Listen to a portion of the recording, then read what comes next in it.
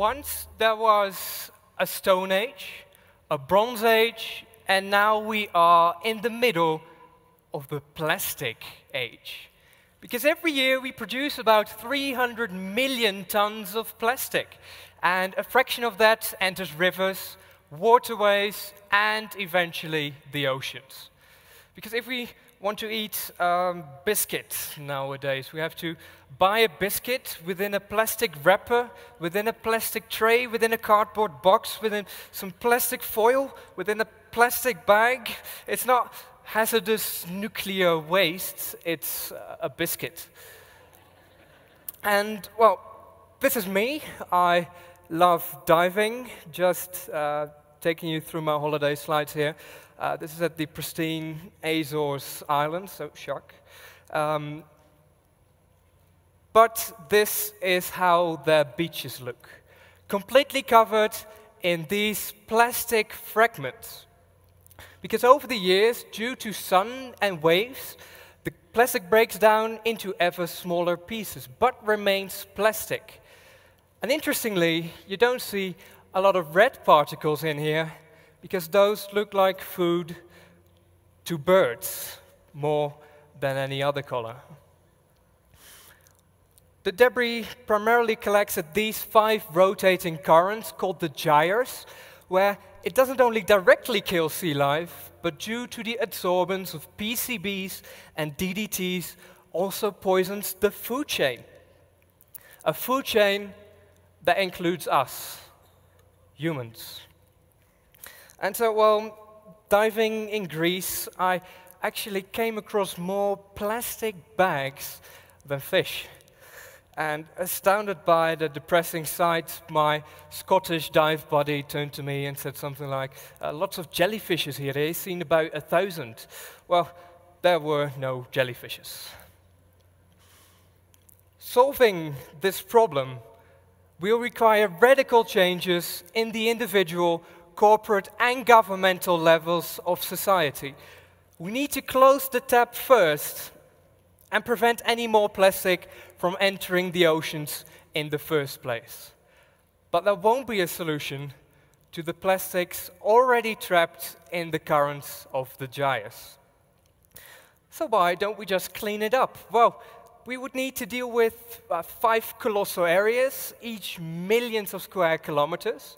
Furthermore, these areas rotate, so the plastic does not stay in one spot.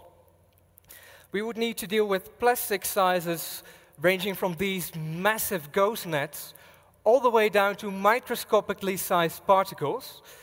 Furthermore, the cleanup shouldn't have any other negative environmental impacts like bycatch or emissions.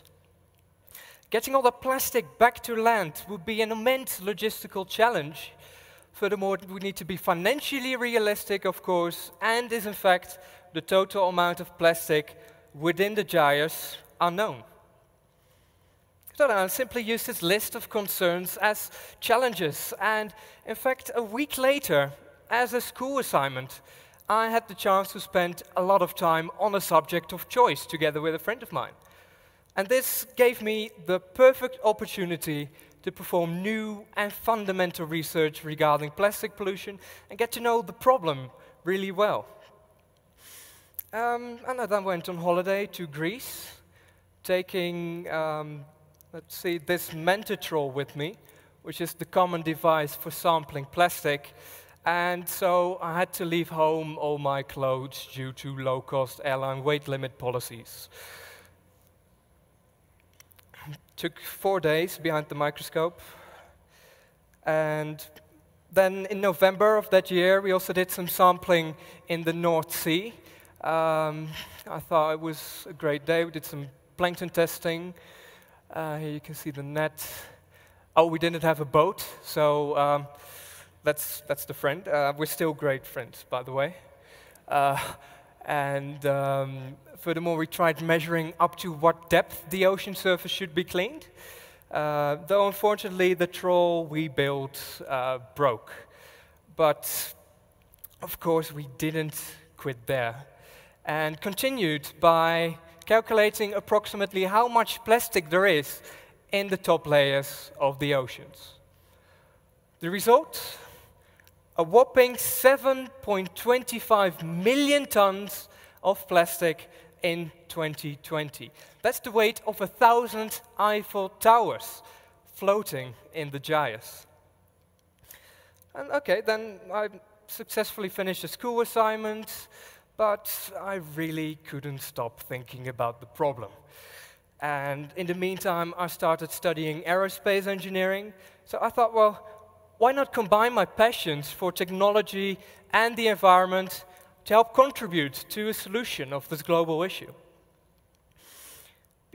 So I started working out a dangerous idea of mine. Because not too long ago, it has been estimated it would take over 79,000 years to clean up just a single gyre. However, I believe the Great Pacific Garbage Patch can completely clean itself in just 5 years. And that's a difference of 78,995 years, by the way. So this is the conventional idea of extracting litter, right? So you just take a vessel and a net and you start fishing for plastic. Well, you could use many vessels to cover a larger area, but by spanning floating barriers between those vessels, suddenly a much larger area would be covered. Because the essence is not to catch the debris, but divert it. Because there is no mesh size, we can even get out the smallest particles. Virtually all of the current would flow underneath the booms, taking all neutrally buoyant things with it, which means sea life would not accumulate along these barriers, preventing bycatch. But how do we minimize environmental, financial, and transportation costs? Well, let's use our enemy to our advantage, okay? Because what if the oceanic currents moving around wouldn't be an obstacle, but a solution? Why move through the oceans if the oceans can move through you? By fixing platforms to the seabed and letting the rotating currents do their work, vast amounts of funds, manpower, and emissions will be saved. So the basic concept is that extremely long floating barriers concentrate the plastic towards platforms. Arriving inside the platforms, the plastic can be filtered out in multiple stages, can then be stored in barges, and can be taken to land for processing about 3 or 4 times per year. But you might be wondering, how on earth are we going to fund this? Well, plastic pollution is a major economic burden to all countries in the world. For example, the cost to vessels and fishing activities in the APEC region has been estimated to be over $1.2 billion annually. And furthermore, the costs of the cleanup of beaches in California has been estimated to be over $500 million per year. But no, the awesome surprise for me was that if we recycle the plastics retrieved from these 5 gyres into either energy, oil, or new materials, it's in theory even possible to cover the costs of the execution. But I believe that only if we realize change is more important than money, money will come. And it did, actually. In April this year, the concept went viral on the internet and received about 1,000 emails per day of people offering their help. We quickly started a crowdfunding campaign and reached our $80,000 target in just 14 days. And, oh, well, thank you. And then a month later, we quickly assembled a team of over 50 people with whom we're currently performing an extensive feasibility study, which is scheduled for completion in spring of 2014. Not again, please. And so far, we've done plastic quality analysis, we've done scale model tests, and we've done lots of force calculations. And in a few days' time, I'll be leaving for Bermuda, where in the North Atlantic Gyre, I'm sorry, we'll for the first time finally be able to measure up to which depth the ocean surface should be cleaned. And yes, the ocean cleanup will be the largest cleanup in history. But we created this mess. Heck, we even invented this new material first before we made this mess. So please, don't tell me we can't clean up this mess together. Thank you very much.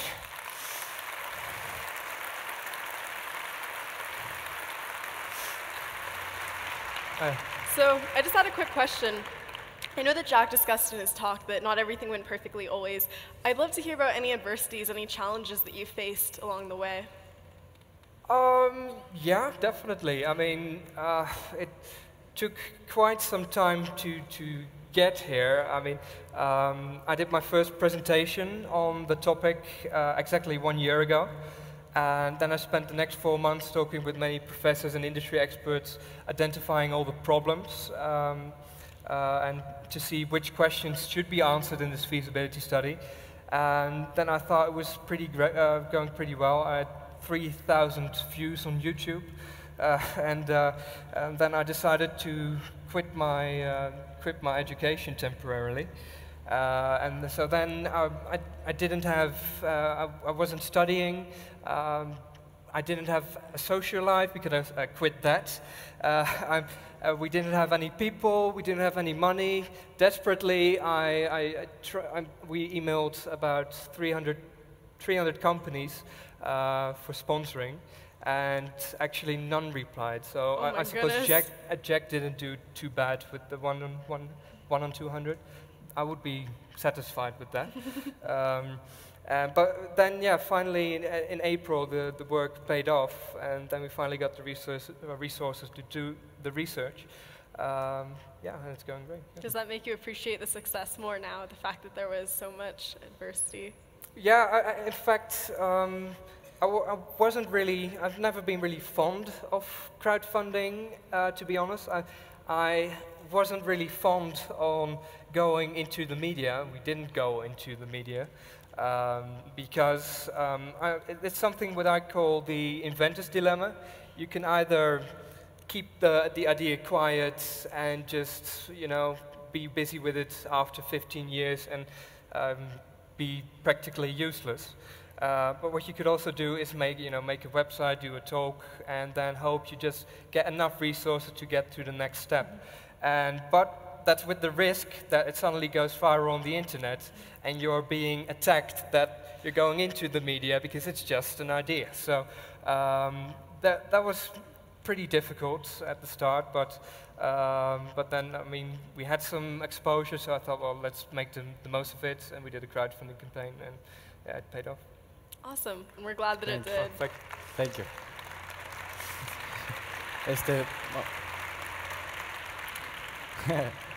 Well, another question I had for you is if you could tell something to other young people, other students that don't want school to interfere with their education, like students, young people that want to take on projects by themselves and just go ahead and tackle environmental problems or political problems whenever they can and because they feel it's the right thing to do, what advice would you give them? Why wouldn't you do it? I mean, exactly. But how can we make it easier so you're not the exception? So it's the norm that everyone wants to, that the education system gives us an incentive to try to do things like this, to try to take on projects by our own. More freedom in education would certainly help. I mean, now I think education is sort of a method to get to your goal, and if you get the chance to get to your goal in a much quicker way, you should embrace it, I think. Though unfortunately, unfortunately, we only got 80 hours for the research study, which I did in the last grade of my secondary year, and we spent over 800 on it. So I think if just give the students 800 hours and see what they come up with, that would help. Thank you.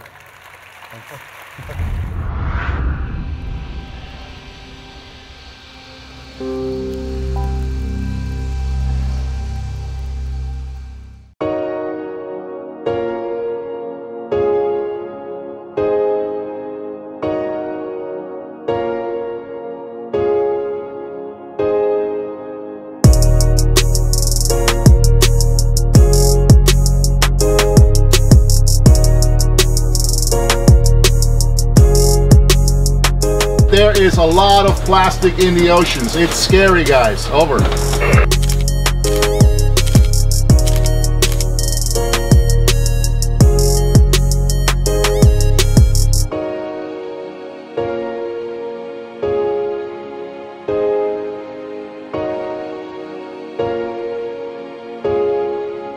Our research found that there is about 80 million kilos of plastic floating around.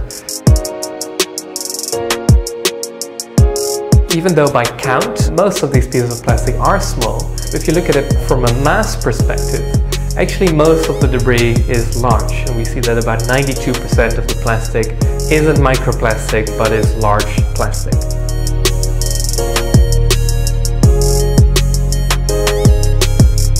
Because when you think about it, those 8% of plastic that are already microplastics, they used to be large objects as well, but because of UV lights, it breaks down into these smaller and smaller pieces, becoming harder to clean up and magnifying the impact of the problem.